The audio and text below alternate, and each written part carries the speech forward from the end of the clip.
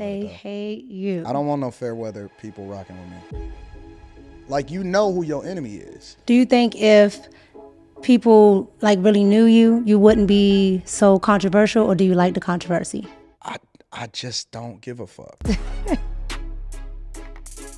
I'd rather be hated or loved than to be indifferent. Because if you're indifferent towards me, that means you don't care.